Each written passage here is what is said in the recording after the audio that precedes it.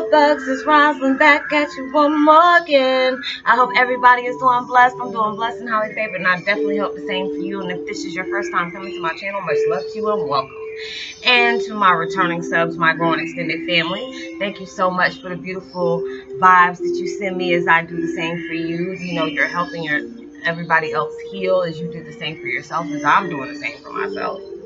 And that is so greatly appreciated. You know, keep up the great work, you know, and keep pressing out that positive flow out into the world is all greatly appreciated. And with that being said, much love to all. Namaste, love and blessings, love and light, and many blessings are definitely coming your way. And if you been watching my videos for a while and have not already, what are you waiting for? Like and subscribe, even hit that notification bell so you know when I'm about to upload my next video. Or if you feel like you're comfortable enough, go ahead and drop me a line or two. I love the chance to get to know you as much as you're getting to know me. Or even if it's about the positive feedback of the video, or you're telling me about the empathic gift that has been placed upon you. So, even if the videos just gave you some good information or just put you in a good place, you know, go ahead and pass it on. Give me a thumbs up, like, and even share. It's all greatly appreciated. And I hope you're able to resonate with the content of my video today. And thank you so much for stopping by my channel. And today, the beautiful calming music I'm listening to today is Healing Frequency. Release fear. 1. Relaxation. Music. Stress reduction. Which is very peaceful. It makes me feel like I'm like out in the bayou. Like, you know, with the breeze coming out. You're in like a little hut, whatever. And you're just, you know, you're just listening to the water or whatever. So it sounds really peaceful.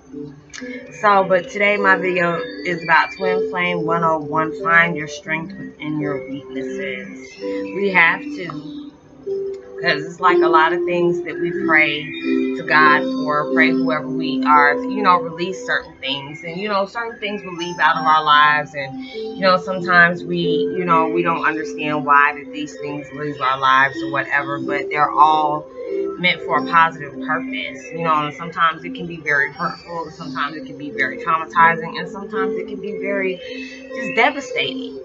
But that's when the time when we have to find our strength through things that weakens us, you know. And it was just like I never thought I was going to be able to ever get over my mom's death or my sister's death. And, you know, and that was the most hurtful thing to actually go through. It's just, you know, being as young as I was, you know, I was dependent on my parents when people died. You know, I never had to worry about stuff like that. I never had to worry about taking care of stuff like that. But that was the time that I had to step up to the plate and do everything for my mom, you know, find strength in places I never thought I could. And then when I stepped back and looked like, dang, you were able to do all this stuff on your own, you know, even though towards the end you didn't have to go on your own, but you were able to get things together. You were able to, you know, I was able to help all my family get together and just able to, you know, get them to see my mom for that last time, because I knew that she was going to be passing soon, you know, let her to be able to, you know, see all her family members before she said her final goodbyes. And I know she was very grateful for those things, because she was looking at me like, I can hear in her head, like, you did all this by yourself. And I'm like, she's like, girl, I'm so proud of you, because my mom never told me that.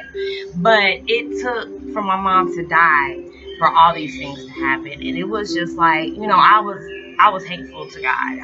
You know, I said some very cruel things because I felt like, you know, why, you know, me and my mom had this oil and water, you know, oil and water. I said oil, water, and vinegar. And it felt like that, like, you know, relationship. It was very bitter.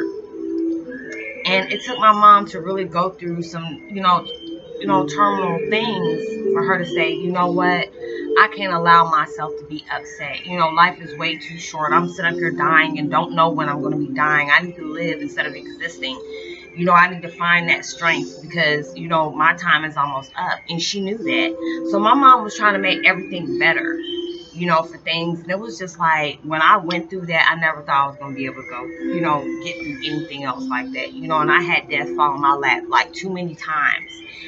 And I never felt like I was going to be able to get through these things, or I was going to be able to comprehend, or I didn't think I was going to be able to jump back up. But I did. So it's just like when you're going through things, know that, you know, you need to find your strength within the things that make you weak. You know, the things that, you know, you turn away from because you don't feel like dealing with. That's where you need to find your strength at. Because there's sometimes we'll get mad at God, be like, okay, well, you took this out of my life. Why didn't you take this out of my life? God is going to only put so much on you that you can handle. And even though you might be like, I can't handle this. Yes, you can. And I mean, there's sometimes I get the same way. Like, I don't want to handle this. I don't want to deal with this. I don't want to do that. But I eventually, you know, when I calm down and I think rational, and not being, you know, and it's hard sometimes, but you have to think about rule number one. Don't never make rash decisions when you're emotional. Because sometimes you can feel that way at that moment and you end up saying something stupid or doing something stupid. And you're like, dang, you know, I can't take this back. Or dang, you know, I did this and I feel bad for it. So it's just like you have to really, you know, sit down, and it's just like when you get in your feelings and stuff like that, you got to really think, you know, I have to get through this. I don't know how I'm going to get through this, but I need to find strength from somewhere. And it comes from somewhere. You know, you always feel it from the heart. And it's just, you know, embrace that. Find your strength within your weaknesses. The things that you go through, know that there's reason behind every pain, bump, scratch, bruise you have ever gotten.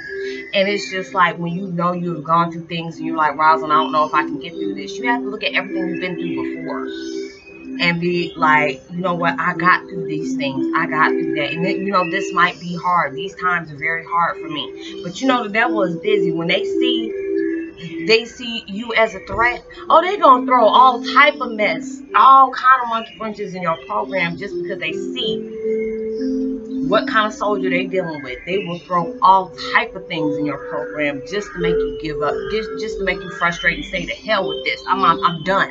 And they're going to be sitting here laughing at you and say, you know what, we got what we wanted. So, you know, like I said, you need to take that break, take that break.